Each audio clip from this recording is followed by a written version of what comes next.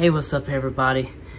I'm sorry I haven't been active for several months. I've been in and out of treatment, fighting, battling, and to be honest with you, I've given up.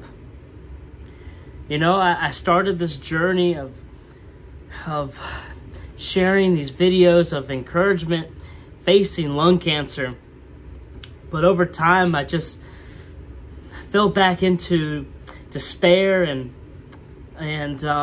I struggle with isolation, hiding from people who care about me because I don't feel good about myself. And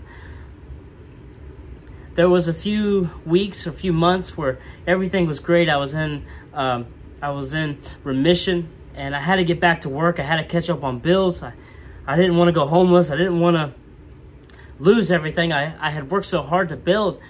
So I went back to work, and so all my time went into that to try to catch up on everything.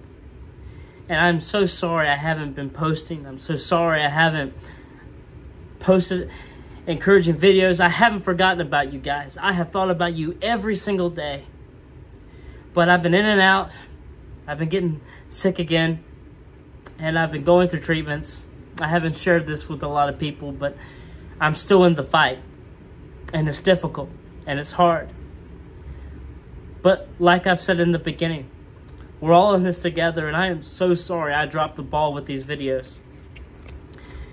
But thank you guys for keep on checking up on me, and it really meant a lot. But I am still alive.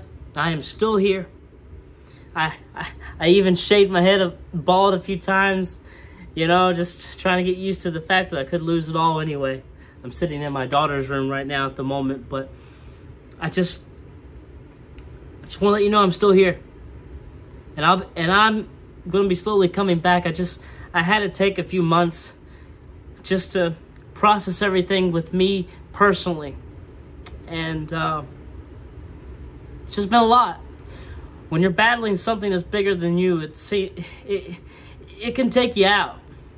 And I fell back into isolation, running from myself and from the reality, being in denial, even though it was right in front of my face. But I'm coming back, and that's what matters. Thank you for watching.